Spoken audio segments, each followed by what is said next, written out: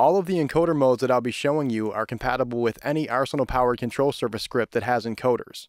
And when I say encoders, I mean encoders, faders, knobs, basically anything that isn't a button or a switch, such as the faders on the APC-20 here. Each of these modes determines the functionality of a set of encoders, as well as the functionality of the encoder accessory buttons, which are typically a group of buttons beneath or above the encoders, such as this group of buttons on the Launch Control XL. In the case of controllers that have multiple sets of encoders, each set of encoders has its own mode settings, and the settings of the first set of encoders will determine the functionality of the encoder accessory buttons. The base functionality of these modes will work the same regardless of which Arsenal-powered control surface script you're using. However, they may look a bit different because different controllers have different sorts of encoders. For example, some encoders have associated LEDs, and if so, modes will use those to their advantage. Also, some modes have additional functionality that you may be able to access depending on the controller.